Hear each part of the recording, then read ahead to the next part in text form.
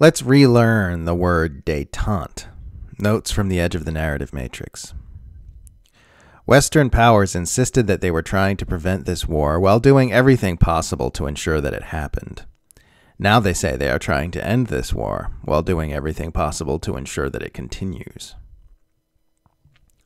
Normally, when Western powers are involved in a war, they at least pretend they support the people in the enemy nation and just oppose its government. With Russia, they're just like, no, fuck your music, fuck your food, fuck your books, fuck your cats, fuck everything about all of you. The word détente has been deliberately scrubbed from the Western lexicon. This has created a false dichotomy where everyone thinks the only choices are either escalate until we have a nuclear war, or, oh my god, so just give Putin whatever he wants and let him take over Europe? Anytime you oppose freakish world-threatening escalations, that's a response you always get. So just give in to the bully and let him have everything? That's appeasement! They're sincerely unaware that there's a third choice between World War III and crowning Putin Emperor of planet Earth. This is by design, because détente and US unipolar hegemony are mutually exclusive. You can't dominate the entire planet and also let Russia be its own nation. It's either one or the other. Détente was a popular concept back when we lived in a multipolar world during the USSR. But since it's been dominated by one single superpower, that word has been phased out of public awareness. Now that US unipolar hegemony is the normalized mainstream consensus ideal within the Western Empire, any talk of working toward peaceful resolutions that don't subjugate one power to the other show up before indoctrinated minds as outrageous heresy.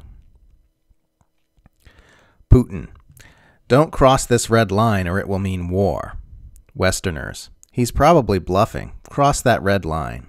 Putin. Starts a war. Putin. Now don't cross this other red line or it will mean nuclear war. Westerners.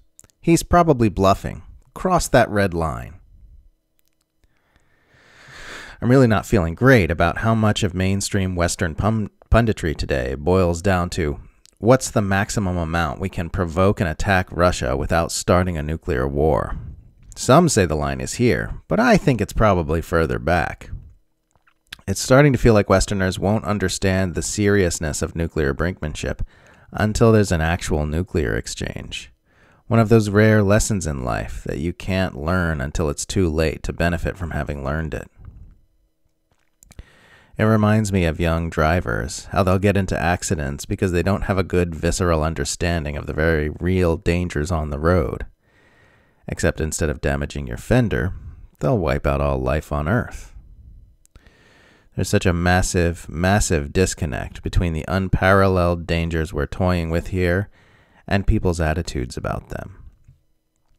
In the general public, and throughout the political media class as well, it's so easy to imagine an, oh shit, it wasn't a game after all, future moment. No part of the way empire managers have acted up until this point suggests that they can be trusted not to set off an unthinkable chain of events from which there is no return. They've been making wrong calls every step of the way, and it's so easy to fuck this up. Tanky used to mean Western Stalinist. Now it just means person who understands power dynamics and foreign policy. People say, Ukraine has a right to choose its own alliances and join NATO if it wants. Sure, and NATO has a right to reject it and promise it will never make Ukraine a member. And it should have. That's how alliances work. It necessarily goes both ways. Not everyone gets a membership. It's not a fucking library card. Those who support a no-fly zone or any other direct attack on Russian forces are enemies of our species. They have the most dangerous worldview in existence, without exception. They are more dangerous than Nazis, and they should be reviled as such. The fact that support for nuclear brinkmanship is mainstream doesn't make it okay. It makes it infinitely more dangerous than if it were just a fringe position. It's not less important to condemn because it's mainstream. It's more important. Much, much more important. I've been screaming at the top of my lungs for years about the mounting risks of nuclear war, while people called me a crazy idiot the entire time. Now, nuclear superpowers are on hair-trigger alert, while officials hurl accusations that the other side is preparing a biological weapons attack. At least I fucking tried. With what precious little influence I have in this space, I have done my very best. Come what may.